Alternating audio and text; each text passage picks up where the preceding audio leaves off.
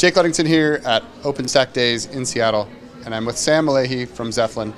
And you've got a talk that you're presenting here about helping people understand that after they have implemented OpenStack, then what? Can you talk a little bit about that? Sure. So many of our customers now are implementing OpenStack. It's starting to be adopted in a much larger way in the Fortune 1000 in the United States. And all of those customers, when they're successful in doing that, their immediate question is, okay, well, now what? Once you have the infrastructure down in terms of storage and networking and compute, they immediately start to think, well, what do I do about the workloads, right? And so now the question becomes, how do I automate the life cycle of those workloads on top of that infrastructure? And so we get into the config management and application orchestration processes.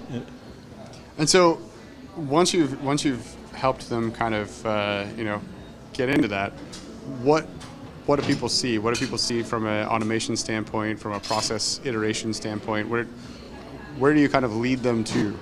So once we help them automate the infrastructure and the applications on top of that, we get them to start thinking about the whole life cycle.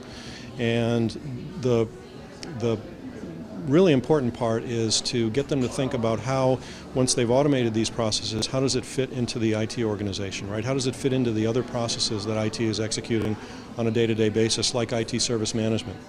DevOps, for example, many people think that DevOps is the implementation of a configuration management tool like a Puppet or a Chef or an Ansible.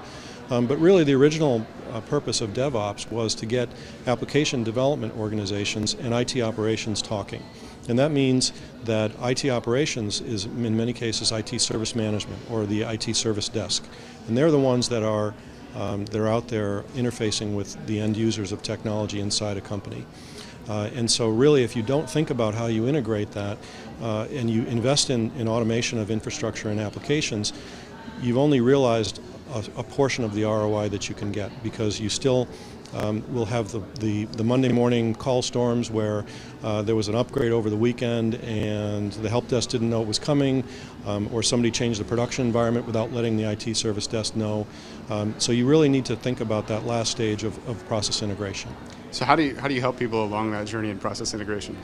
Well, we have tools and consulting practices that we've developed in order to help them through that, right? So one of the things is we have a product that integrates application orchestration with service management, and also we have developed a consulting practice that helps them along the way and helping them ask the right questions in order to be able to do that.